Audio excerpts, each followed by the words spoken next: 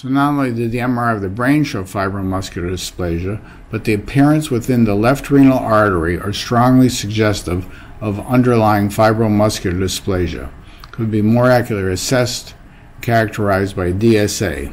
And it was characterized, and she was found to have fibromuscular dysplasia both in the brain and the kidney, both of which resolved completely.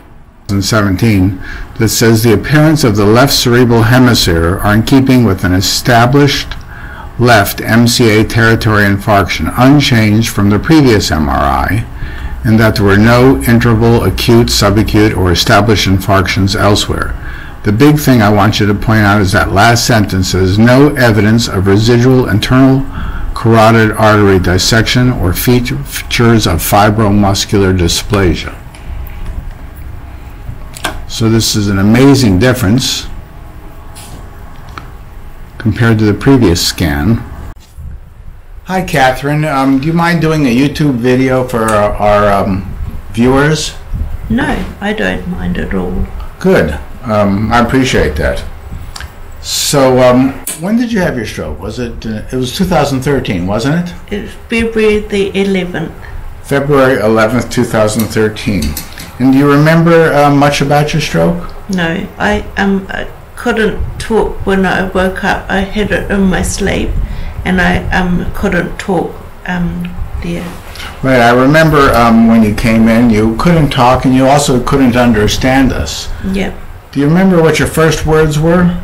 I love you. I love you, that's right. And since then, you've been very involved with our stroke unit. Mm-hmm. Yep. You've been involved in a singing group. Yep. And can you tell the audience about some of the organization or one of the things that you've got involved with in the community? I've been under 65 groups, stroke survivors, and they're really good. And so that lives every month, and I'm involved in O'Gavel Club, which is meant to be the Corrie Road Club, and I'm involved in Slow Talkers. Yeah. So Slow Talker group, stroke survivor group under 65. Mm-hmm. So do you remember the diagnosis that you had, you were given? Fibromuscular dysplasia. Fibromuscular dysplasia. Mm-hmm. And fibromuscular dysplasia is most commonly thought to be a genetic disorder, and it involves other things than blood vessels in the brain, but the kidney too. Mm-hmm. And your MRI showed it involved the brain and the kidney, didn't it? Yes.